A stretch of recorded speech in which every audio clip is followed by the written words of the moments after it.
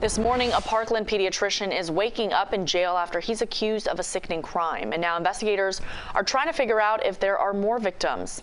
CBS 4's Brooke Schaefer is live from the Broward County Jail with more. Brooke, good morning. Hey, Francis, good morning. This is a well-known pediatrician here in Broward County, a man who parents trusted with their children's health. This morning, though, that pediatrician waking up in jail. He's now facing child pornography charges.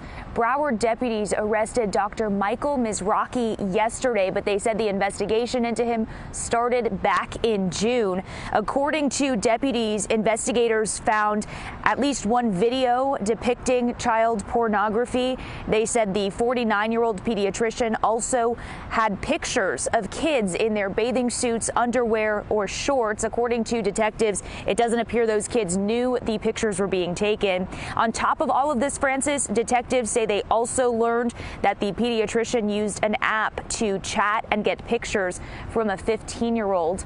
Equally as disturbing here this morning, Francis, detectives are telling us that those pictures we mentioned of kids in their bathing suits, some of them at least happen to be friends of his daughter.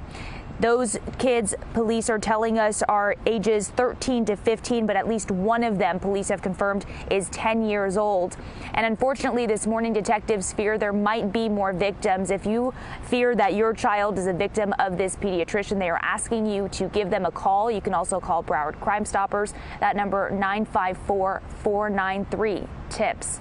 I'm live outside the Broward County Jail. Brooke Schaefer, CBS 4 this morning.